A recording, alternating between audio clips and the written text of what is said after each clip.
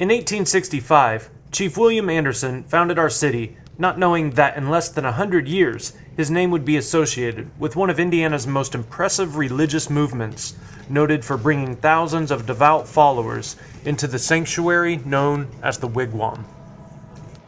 After a fire mishap, Anderson's new wigwam reopened with an impressive magnitude in 1961 as the second largest high school gym in the USA, and still remains so today.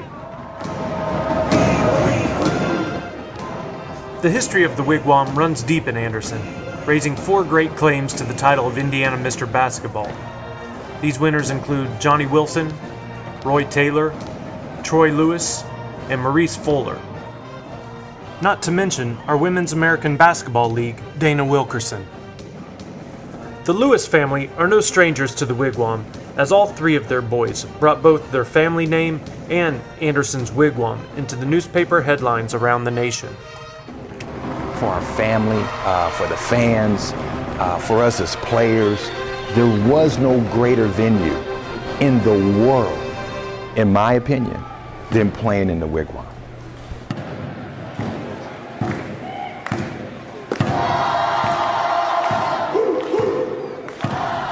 We have to begin to tell new stories about the rebirth of the Wigwam. So when you have the D-League coming in, they're not just coming in to create a new history, but to tell the story of what the Wigwam stood for, but more importantly today, to be the economic catalyst to revitalizing the west side of Anderson, to develop it again so it can be one of that great icons that it once was, but even better with having kids being a part of it, better with having semi-pros being a part of it, better with having businesses be a part of it. As a business owner, I know that we look for the best return on our investment. And I believe that the Wigwam offers that because you are going into an iconic building and you're providing a service to the community and you're providing entertainment to the community and in return providing commerce and opportunity for growth and development. With facilities like the Wigwam and groups like the WSC, it goes without saying that there's an economic impact on the city. We asked Tom Bannon, the executive director for Anderson-Madison County Tourism Bureau, his thoughts on the subject.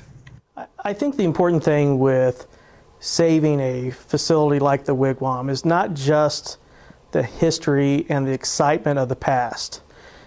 Certainly those are important things. Certainly there have been iconic moments there that many of us have participated in, and we cherish those memories. But because of those events, because of those memories, the important thing is it has become a community identifier. And there's not a lot of community identifiers within every community. The Wigwam is one for Anderson. When you think of the Anderson, Indiana community, you think of the Wigwam. We saved the Paramount. We saved the Center for the Arts. Those are both community identifiers. The Wigwam is along those lines as well.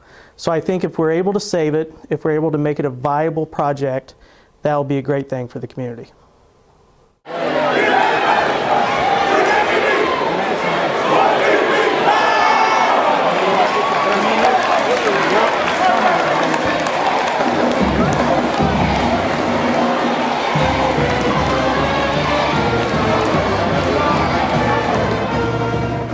From a visitors director standpoint, my position with the Visitors Bureau, the thing that excites me most about the project when I first met the Wigwam Sports and Entertainment team was their plans to have camps, basketball camps, AAU camps, big man camps, shooting camps, because those things lead to hotel stays. And that's what really can have an impact on our tourism industry, our economic industry as a whole here in Madison County. As people come to those camps, they'll be staying in hotel rooms. As their families come with them, they'll be staying in hotel rooms. That's going to impact restaurants, gas stations, stores. That has a lot of impact. So I'm most excited about that. I like the other aspects of their plan too, concerts and NBA exhibition games and maybe having a D-League franchise. Those will have an impact on the economy. But from a Visitors Bureau standpoint, the most important thing will be those camps and the hotel stays that it will generate from them.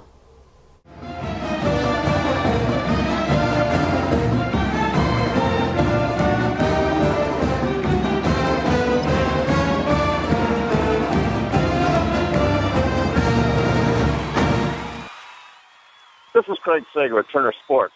I played high school basketball in Batavia, Illinois, and walked on at Northwestern University. I've always had a great appreciation and passion for Indiana basketball.